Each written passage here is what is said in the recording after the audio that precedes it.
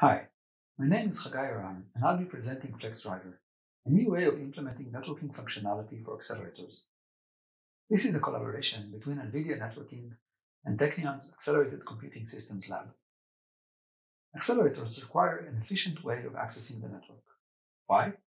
A few examples are distributed accelerated computing, accelerator disaggregation, and packet processing applications. With the end of the node scaling, developers turn to distributed computing to scale their applications and rely on acceleration to optimize the hardware for their specific tasks. In addition, as data center operators pool resources to improve utilization, they strive to use disaggregated accelerators. A somewhat similar requirement comes from the cloud infrastructure itself. Packet processing tasks for virtual network functions and software-defined networking infrastructure can benefit from acceleration. All these applications stress the need for efficient network access for accelerators. We can divide existing solutions into three categories: CPU-mediated designs, accelerator-hosted designs, and bumping-the-wire designs.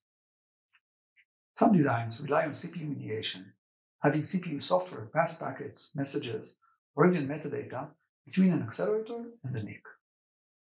While such a solution can depend on any existing offload in the NIC, it wastes precious CPU cycles on data transfers and can become a potential bottleneck. Alternatively, some designs place the entire network stack functionality within the accelerator. Research works on network-attached FPGAs and FPGA NICs use this approach, as well as machine learning training accelerators from Google and Intel. Unfortunately, as the data center network becomes complex, accelerators need access to advanced network features. They need packet classification, they need tunneling support for virtual networking, and traffic shaping for quality of service. They need RDMA or some other hardware transport layer implementation.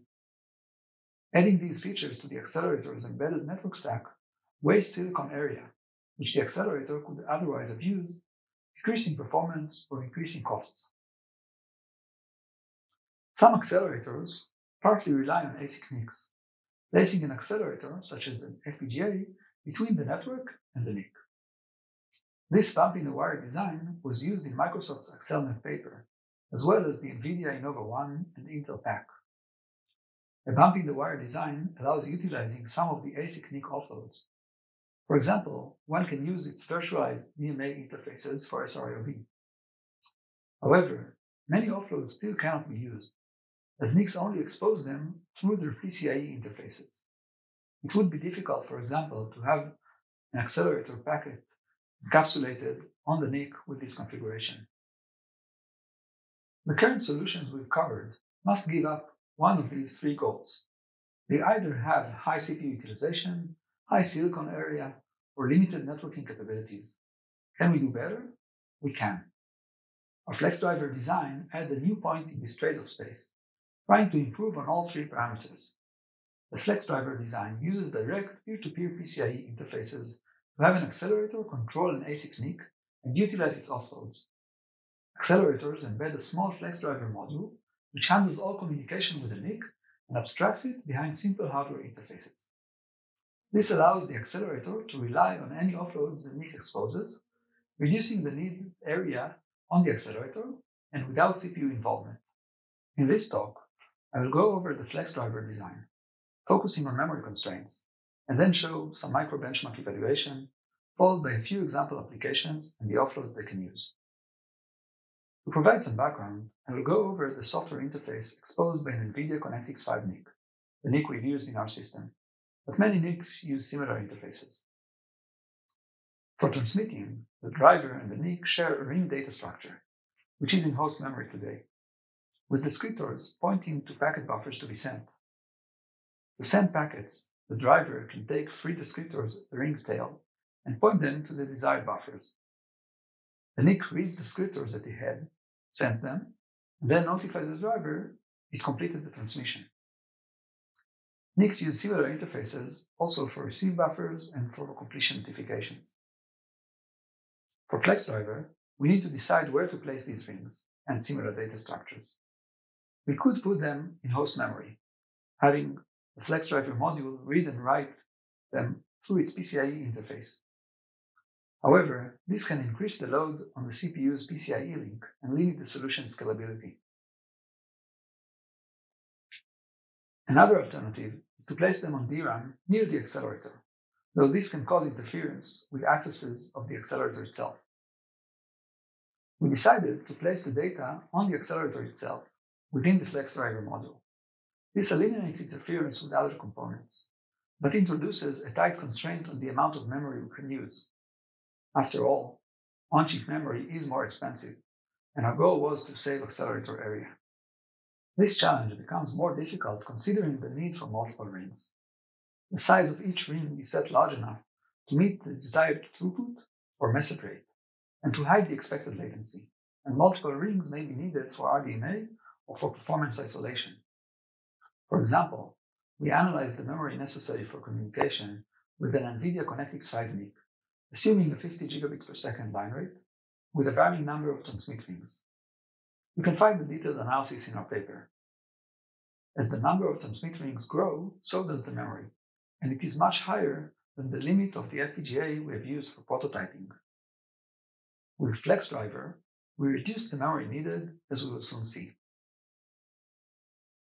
Our solution relies on the fact that FlexDriver is a hardware module and can intervene in memory accesses in a way a software driver cannot.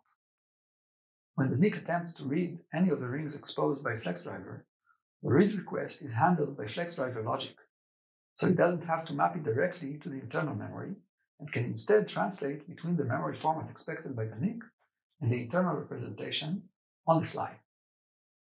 We use a more compact representation of the NIC data structures within FlexDriver. For example, we keep a shared descriptor pool sized to the overall bandwidth delay product, improving scalability in the number of rings. We also know that the address range used for each descriptor is smaller, so we can store less than the 64 bits used by the NIC. Let's look at FlexDriver's transmit side block diagram to understand its translation better. When the accelerator sends a message for transmission, FlexDriver allocates a buffer in the buffer pool and a descriptor in the ring manager. Later, when the NIC attempts to read the transmission ring, its PCIe read request goes through an address translation mechanism, which uses hash tables to translate from the linear address space expected by the NIC to the internal pools. A proprietary interface block also converts the internal format to the desired proprietary format of the NIC.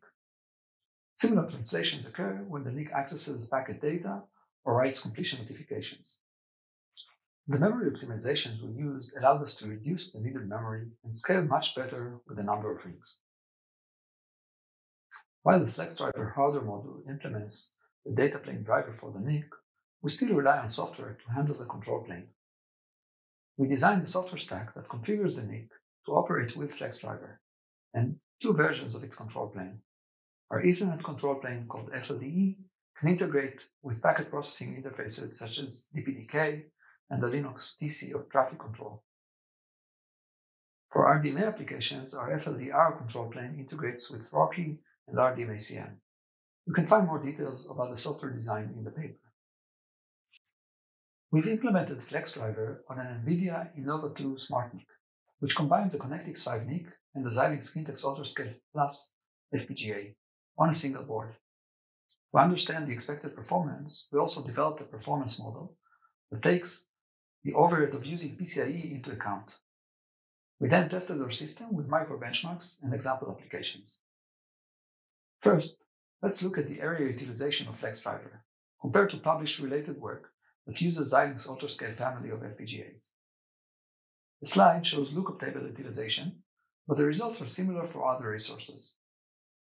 FlexDriver's area is higher than that of a CPU-mediated design, as expected, but the CPU-mediated design provides lower throughput and requires additional CPU cores. Our area usage is close to Corandom, an FPGA soft NIC. However, Corandom lacks some features that our NIC provides, such as XRAM tunneling and RDMA. Strom and Nika do include a hardware-implemented transport layer, and as a result require more area than FlexDriver, which can use the NIC's offloads for similar functionality.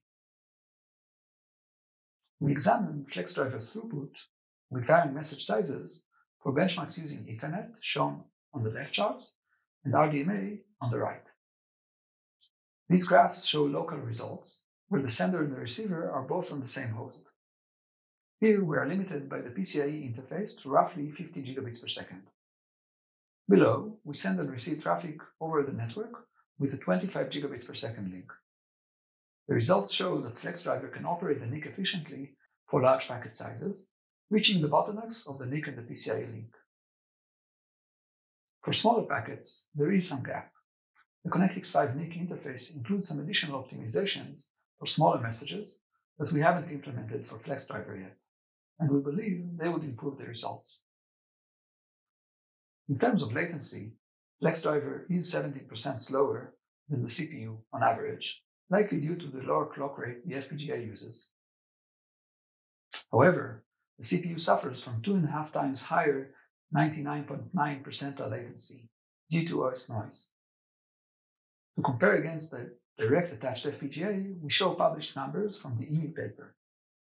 EMU's latency is 1.7 microseconds lower than FlexDriver's, as the FPGA can respond directly to the network without traversing the NIC and PCIe links as in FlexDriver. We believe FlexDriver's increased latency will still be worth it for many applications for the provided network features. To demonstrate what features can be used, we developed a disaggregated accelerator that uses RDMA for communication and 2 packet processing accelerators that rely on various NIC offloads.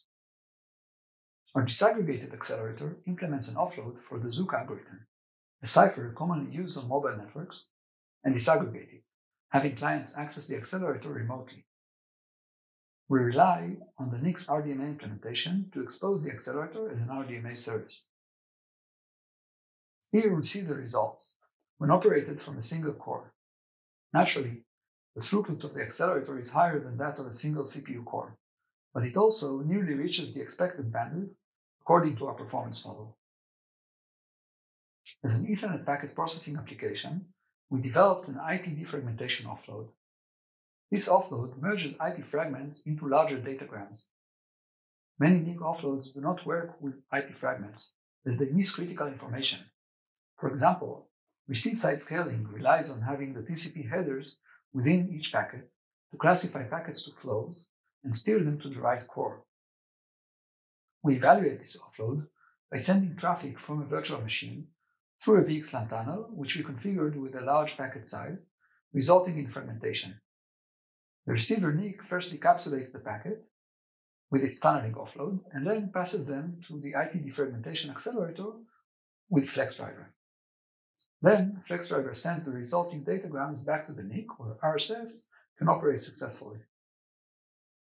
As you can see, software defragmentation hurts the throughput significantly, as without RSS, all traffic passes through a single CPU core. Hardware defragmentation reaches nearly the original bandwidth.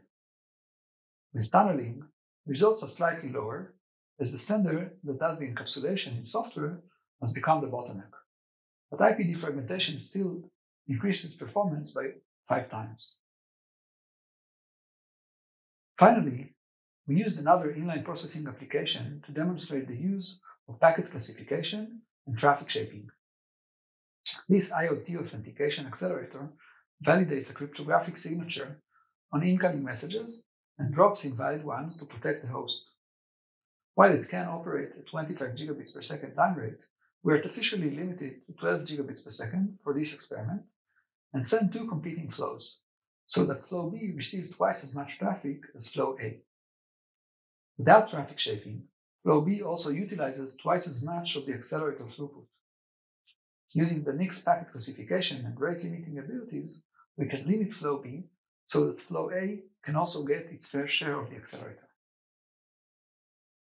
To conclude, we've seen how FlexDriver provides accelerators with efficient direct network access, reusing existing NIC features and reducing area utilization within the accelerator. Thank you for listening, and feel free to contact me with questions and comments.